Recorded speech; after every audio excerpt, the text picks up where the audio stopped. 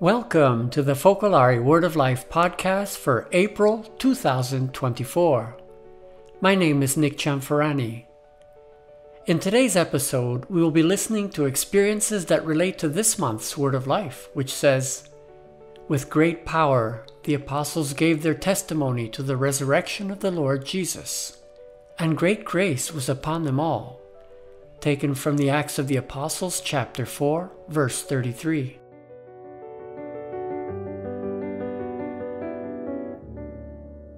Welcome, Tom, and thanks for joining us again today.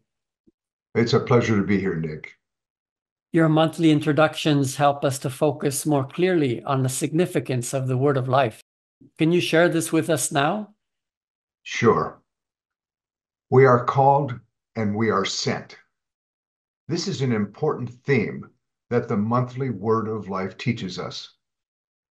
Each phrase that we get calls us to a way of life that gives us a direction in the way we live.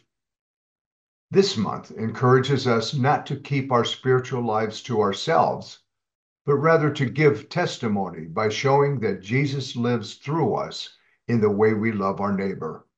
It's through that love that God's grace is generously given to each one of us.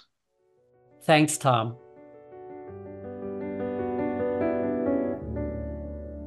Welcome, Javier. It's great having you on our podcast today. Thank you, Nick. Thank you for inviting me. Especially thank you for inviting St. Vincent de Paul in your podcast. Javier, when I read your story in the church bulletin the other day, I thought of how well it relates to this month's Word of Life. And, what better way to give witness to the resurrection of Christ than by helping our neighbors? And your story really does that.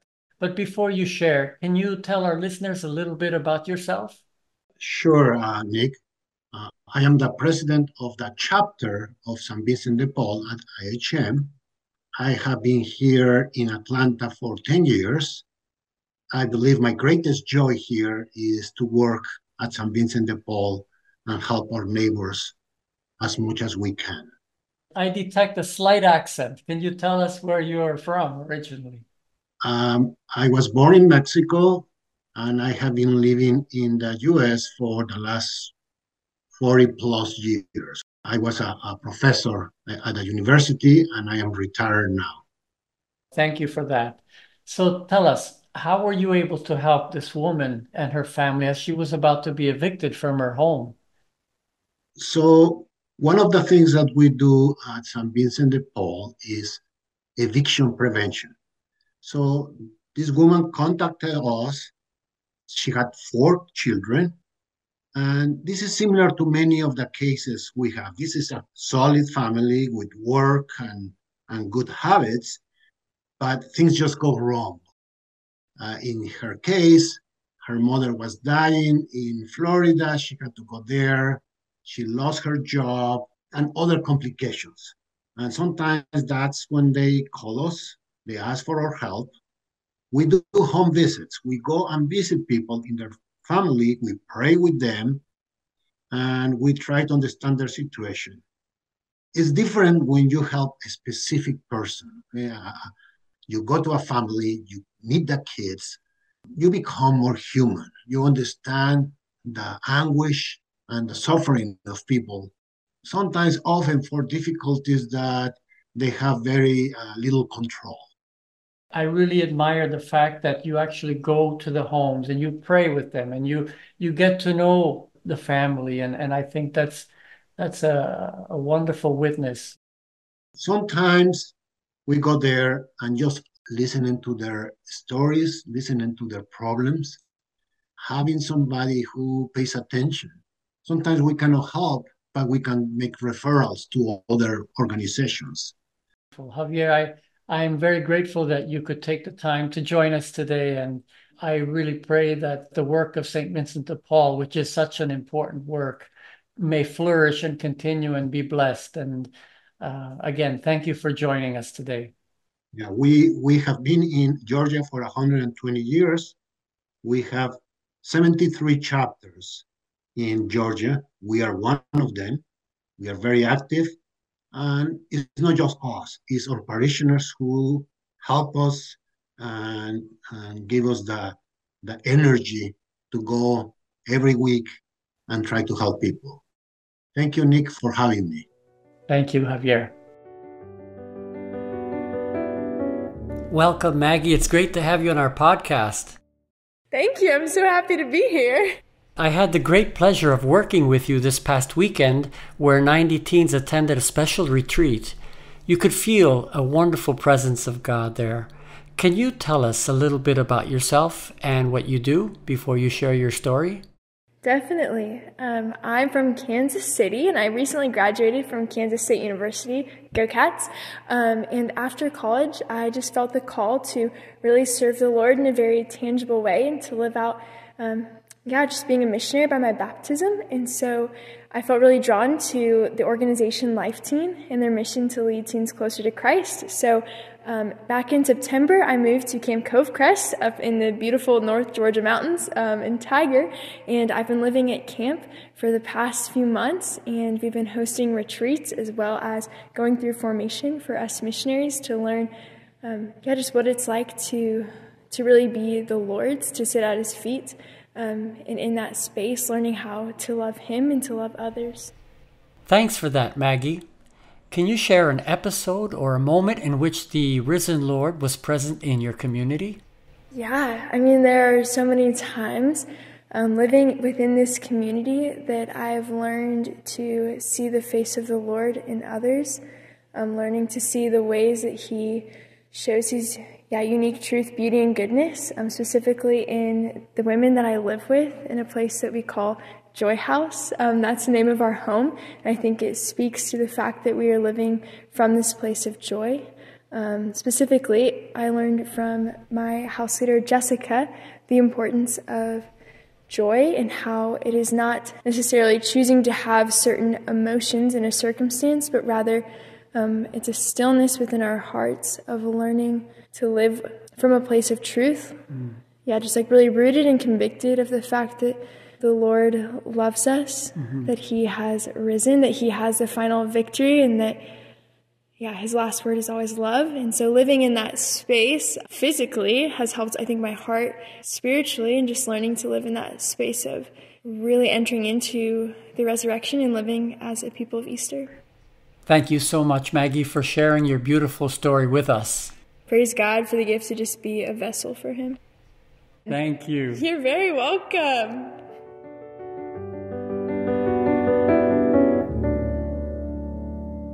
Before we dive into our next story, I have a quick but important message for all of you listeners.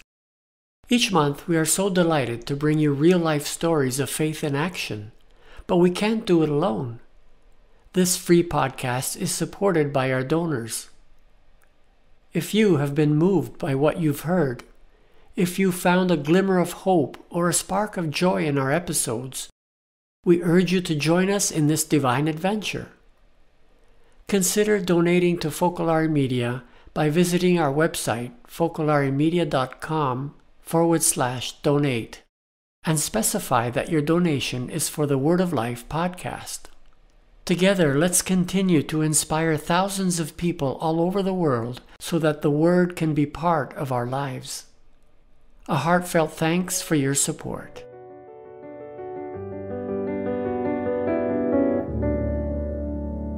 Welcome, Julie. We're delighted to have you with us today. It's good to be here, Nick. Thanks for inviting me. Before you share your story, could you tell our listeners a little bit about yourself? I'm with my husband, own an economy of communion business. Actually, I've just recently retired from it, but I still have experiences from it, and I still have learned so much and put those experiences into practice in the things that I'm doing now. Thanks, Julie. I'm sure you have many opportunities to help so many people in need. And it's true. There are opportunities. So this is an experience of my life in the Focolare, but specifically in the economy of communion as a business owner. After years of renting an office, my husband and I bought a building and hired a custodial firm to clean it several times a week.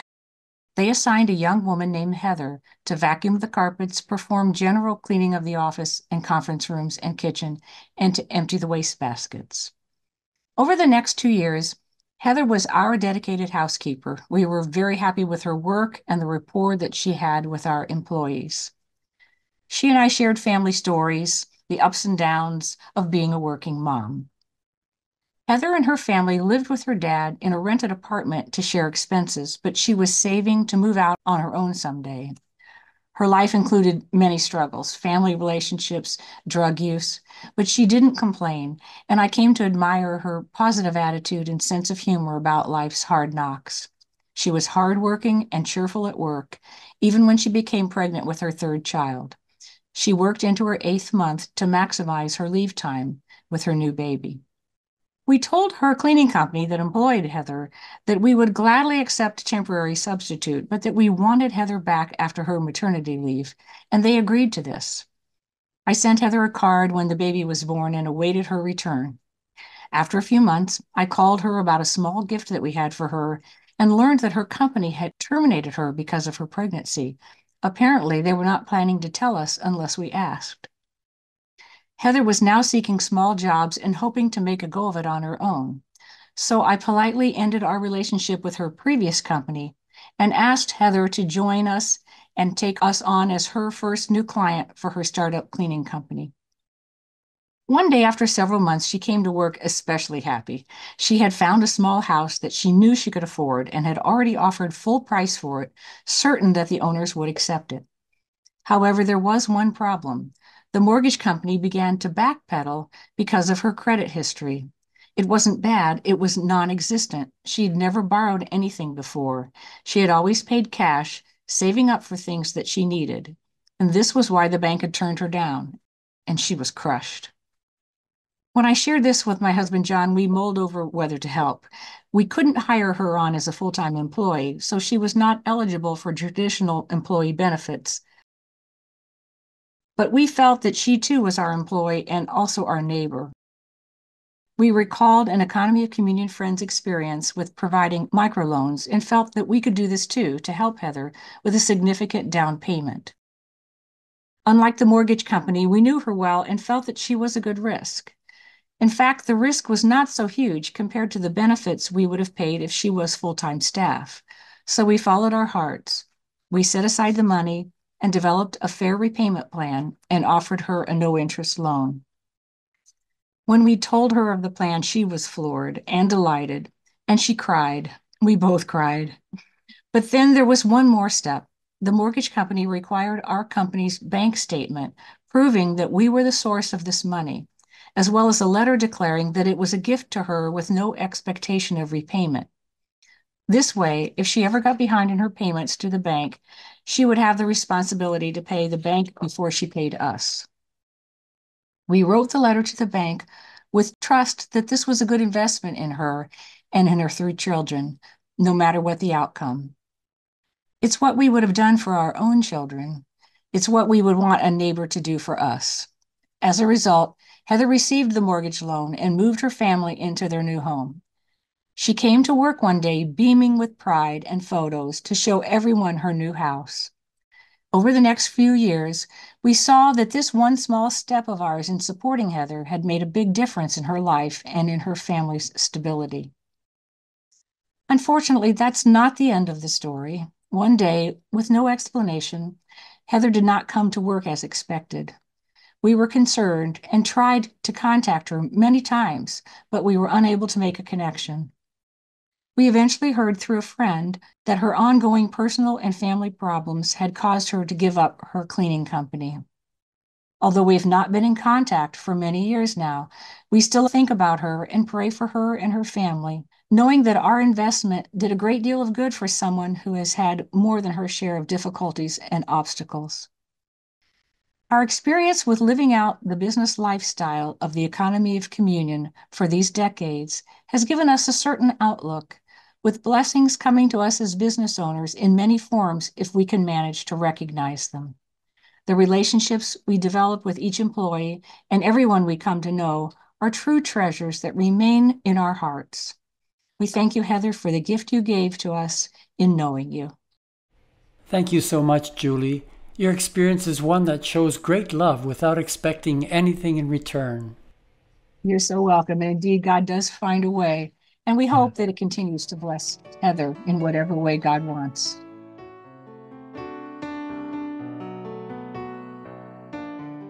So thank you for joining us today.